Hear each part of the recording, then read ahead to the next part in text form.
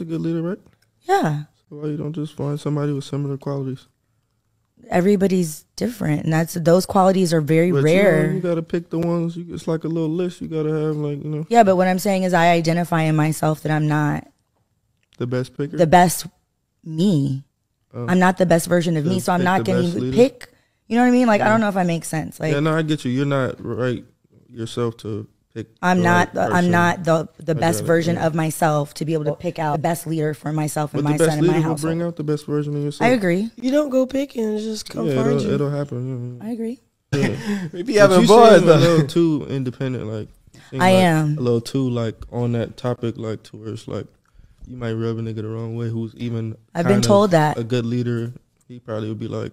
I've been told that. You don't seem like the best follower. I'm not a follower. No man is going to tell me what to do, punk me, none of that shit. It's not even about that. It's not even like that. Slapping a nigga. I feel like it. To me, it makes me feel like I'm being punked. Like, don't tell me what to do. Like, you're not my husband.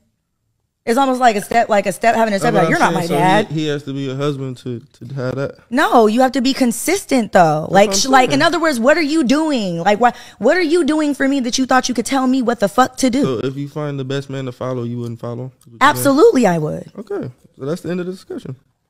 I never said I wouldn't though. No, you just said I'm not a follower. I wouldn't even. Like, you already wrote yourself off as like you couldn't follow the best person to lead.